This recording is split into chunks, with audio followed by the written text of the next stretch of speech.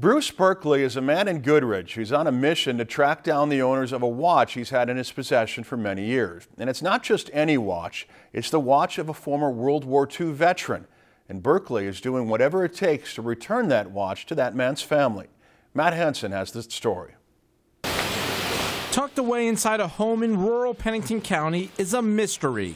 No idea. About an American war hero. Here's one that I haven't seen. That Bruce Berkeley has spent years trying to identify. It's overwhelming. Who was the man who used to wear this watch? No clue. We have no story behind the watch. Rewind the hands 6 decades. Berkeley's dad came into possession of the Bulova timepiece while serving with the U.S. Army in World War II. The second hand is missing. Very nice band. I don't know if it's gold. Looks like the stainless steel back with an engraving, Harold Knutson. Shortly after the war, Berkeley's dad gave it to a family member for helping on the farm.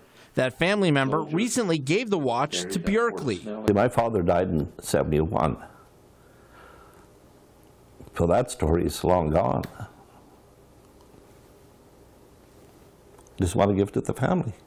Hours at a time, Berkeley is now trying to find the family of Harold Knutson. Here's the one from Iowa. Mainly pouring through obituaries. Like I said, we went through having a child in war. And you never know. I don't know if this guy came home alive. Sorry. Along with the name, there is one other clue on the watch, a serial number beginning with 37.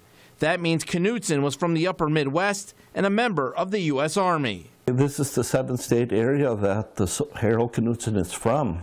Berkeley says on about a dozen occasions he thought the time was here. He had found Knutson's loved ones, only to hit more roadblocks.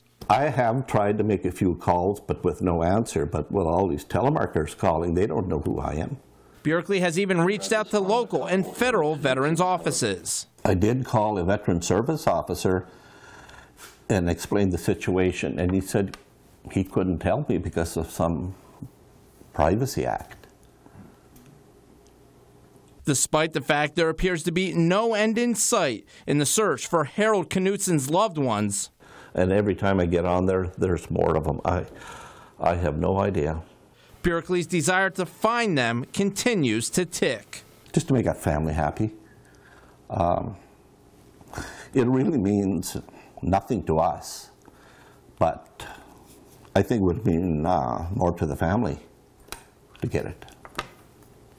Well, maybe somebody who watched that story tonight will be able to help out, and hopefully they can find the rightful owner there. I hope so.